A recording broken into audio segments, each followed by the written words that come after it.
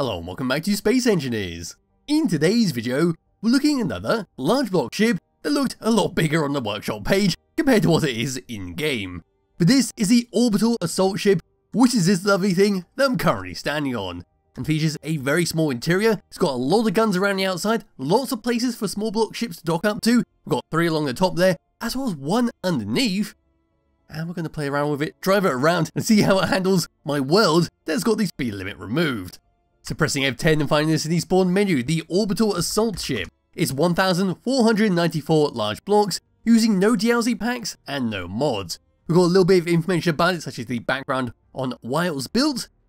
We'll just give this thing a thumbs up, move around towards the very front, have a quick look around the outside, have a quick look at the interior, then we're going to drive it around, see what kind of speed we can get up to, then maybe slam it into an asteroid. So at the very front, this is what we can see. So we've got ourselves a camera right in the very middle, so we can drive this around from our internal cockpit. We've got one cockpit that sits right at the very top in that windowed bridge. We've got one that sits inside the ship, so if you ever got that part blown off, you have an alternative to drive this around. But to the left and right of that, we've got some decoys right behind some piston heads, then a bunch of white and red and grey steel blocks. If I had to move around onto the side, I'll turn off my light for the moment. This is all we can see, so even more white, red and grey steel blocks. We see some landing legs underneath, and we start to move along to our first turret bay. We've got ourselves some gigantic, I think they're assault turrets, they could be artillery turrets. We've got a standard Gatling gun on the very end there, and there we can see at the very top, a doorway to get into our main bridge. Right in the middle between our 2 turrets, we've got a connector to dock this thing up, and of course to dock up a small ship if you want to have another thing come along with you. Over towards the back, we've got 3 hydrogen thrusters, which are the only form of thrusters that appear on the ship, so are good for both space and a planet. Then at the very back, this is all we can see, just one hell of a lot of hydrogen thrusters being separated by some armoured panels and some passages. If we were to move all the way up and above and look down, we can see a bunch of solar panels with some windows on top of them, giving them a bit of protection from any kind of stray shots coming towards you. A couple more hydrogen thrusters, a air vent sucking oxygen from the surrounding areas. And just looking up at this first of all, we can see an antenna, some interior pillars with a red and green light on the side, 2 laser antenna, and drop it down just a little bit. So there's our air vent. Onto the side, we can see our window, there's our flight seat inside with another air vent.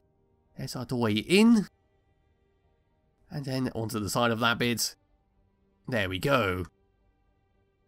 Anyway, moving back up and looking down, we can see 3 connectors for small ships come and dock up to this. There's our guns on the very side. There is where I'm standing.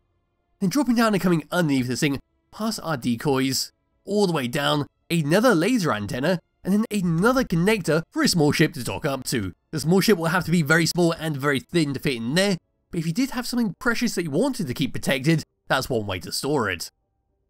We do have another doorway that will lead inside, and some more hydrogen thrusters.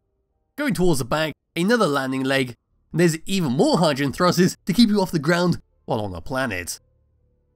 And there we go. That's a very brief look around the outside of the Orbital Assault Ship, and does look great with how it's all been set up. It looks like it could fit the water mod very well, just land it straight down onto the water, have it bob around, or just use it in space like I am right now. Anyway, grabbing hold of my character, what we're going to do is come through that side door, go onto the top, and then work our way all the way down to that bottom pad, and just see what this thing has to offer. So walking all the way up to this, opening it up, there's no double door, so we will let out all the oxygen, and there is no script to control the door. This is what we get on the inside. So we've got our flight seat up there to control this thing, our air vent right behind there so we don't suffocate, and one fantastic view all the way around this. Anyway, we move down just a little bit, we've got an LCD screen with our speed and our aiming thingy, I've forgotten what it's called. We're moving down just a little bit, there's another door so we can close that up. In front of us is a cargo access so we can load stuff up if we need to.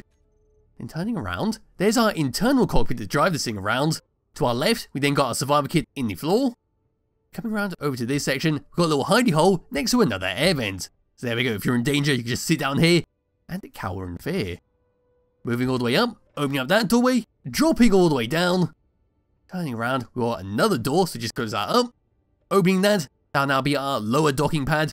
Our connector will be right there next to our laser antenna. And there we go, that's the tour of the interior. Now I've got to come up to this, open this door up, inside, all the way up, into the flight seat, and these are the only controls we get. So number 1 is going to be for our hydrogen thrusters, but these are our boost thrusters, which are going to be 6 of them at the back. So turning that off, we'll now use much less fuel while driving this thing around. Turning that off, pressing number 2, number 3 is going to be for our turrets all the way around the ship, with number 4 being for our camera at the very front. Number 5, 6 and 7 is going to be for our jump drive. We're pressing number 6, we can jump 2,000 kilometers, which is fantastic stuff for this size of ship. We'll go do that right now. Number 8 is going to be for our batteries to auto recharge, then number 9 is going to be for our hydrogen tanks to stockpile on and off. And that is that for the controls.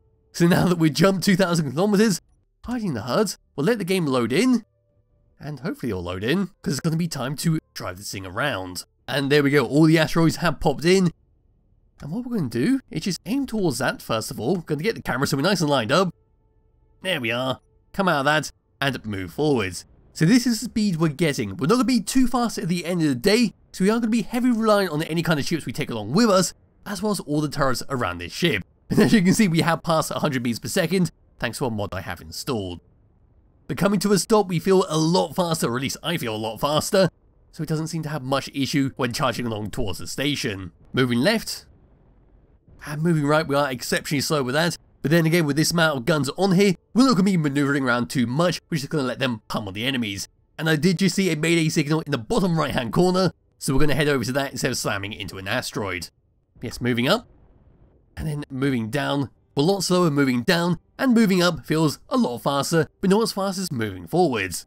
And as for gyroscope controls, as you can see here, we've got a nice sort of control over this. It's got a bit of meat on here, so it does feel quite weighty, and certainly suits this size of ship. Now what we've got to do is try and find out where those space pirates were. Might have to sit here for a little bit. Oh, there they are, moving all the way up. There's somewhere in that direction. Can I get onto the camera? Move all the way forwards. That looks like a asteroid. That could be them right there. In fact, I think that might be them.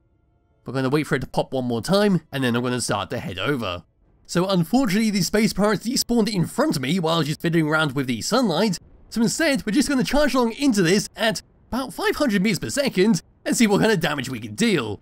So here we go, straight into that. And oh god, I think it's been absolutely annihilated. There is the back of the ship. My computer did not like that, but we completely annihilated whatever the hell that was for the space pirates. And I have a strange feeling that the game might have crashed. Oh, it caught up.